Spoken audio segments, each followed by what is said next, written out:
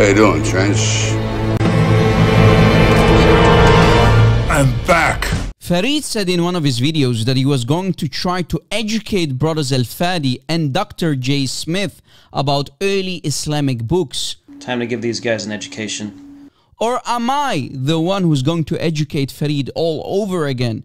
I've been educating this ignoramus for the last couple of days about the aorta and poisoning of Muhammad in 3 different videos, 2 short ones and a long live stream.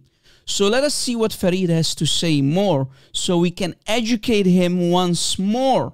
In this video we got Al-Fadi and J. Smith trying to educate us about the history of Muhammad, peace be upon him, and they're claiming that he never existed, and I'm going to show you how ignorant these 2 guys are and how unfamiliar they are with Islamic sources. So it says, the life of Muhammad, a translation of Ibn Ishaq's Siratul Rasulullah, which means the biography of the Prophet That's Muhammad. Right, Sirat Rasulullah, exactly. That's a sirah right there.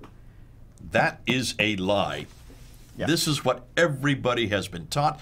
This is what you have been taught. I have been taught that this was written by Ibn Ishaq. Look how thick it is. Right, and the reason why people buy into it, because no one, sadly, either dares to publicly question it, or at least if they question it, they keep it to themselves and they don't bring it up out front, basically. Actually, the book in Jay's hand is by Alfred Guillaume, who was a Christian. So when Al-Fadi is saying nobody dares to publicly question it, he's being absolutely silly and he's trying to play into this whole conspiracy idea. The reason why Guillaume refers to the book as The Life of Muhammad by Muhammad bin Ishaq, it's because it's a reconstruction of the original. Wait, what do you mean the original, ya Farid? There is nothing called the original. Why? Because Sirat Rasulullah by Ibn Ishaq that Dr. J. Smith holds in his hands was compiled by a German linguist called Heinrich Ferdinand Wüstenfeld. He compiled it between the years 1858 and 1860. Later on, it was translated by Alfred Guillaume and others as well. Conclusion: the man whom Muslims are dependent on to know who their false prophet is and what he exactly did in his life is not Ibn Ishaq, but an old German linguist who wrote Muhammad's life story around 160 years ago, which is 1,000 years too late.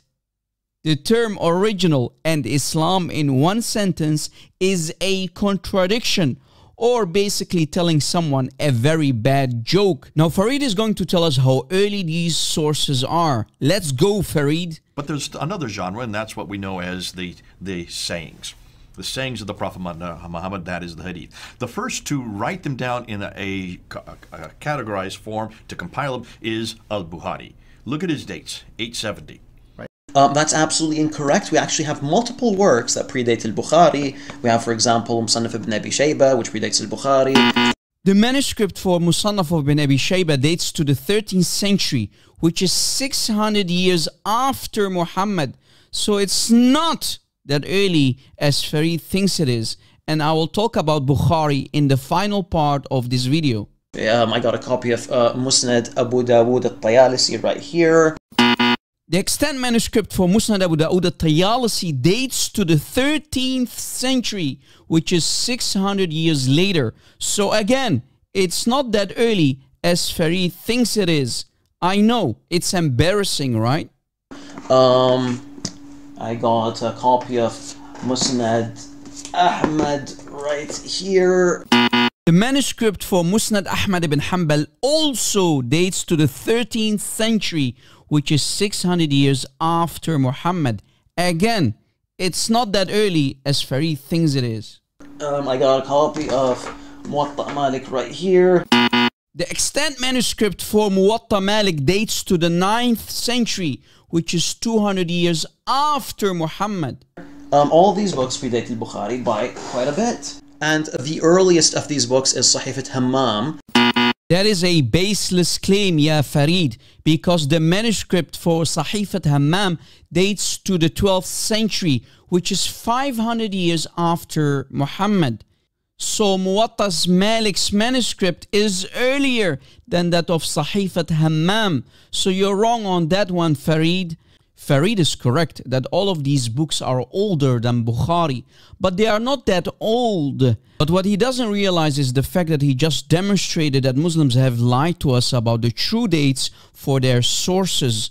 The extant manuscript for Bukhari dates to the 14th to the 15th century. Some Muslims even question if it's actually written by Imam Bukhari himself. Muslim tradition tells us that 4 people learned the hadiths of Bukhari and even disagreed with one another on things like authenticity. 3 of the 4 even lost all of it, and only one collection survived, namely that of Muhammad al-Farabri. And of course, there are problems with al-Farabri's work as well. In other words, there is no original, listen carefully, there is no original Sahih Bukhari to begin with. It's all a big hot mess. And the actual canonization of Bukhari's collection happened much later in the 1800s. Now, what is the conclusion here? All Muslim scholars believe that the stories surrounding Muhammad's life and his sunnah, i.e. the teaching and tradition of Muhammad, were reported by Sahaba or Tabi'un, which are the students of the Sahaba, meaning the 1st and 2nd century of Muslims, whom they call as Salaf. Yet, now we found out that they were all written by others over 200 to even 600 years later, and simply redacted it back to the 7th century, 8th century, and 9th century. Yet they don't begin to appear until the 9th century to 15th century, thus 200 to 600 years too late. This suggests that they were all written by other people hundreds of years later. So what does that tell you about the Islamic sources and the extant manuscript for these sources? It's all a scam in the end, my beloved audience. You can't make this up. Without lies, Islam dies. Stay away from Islam.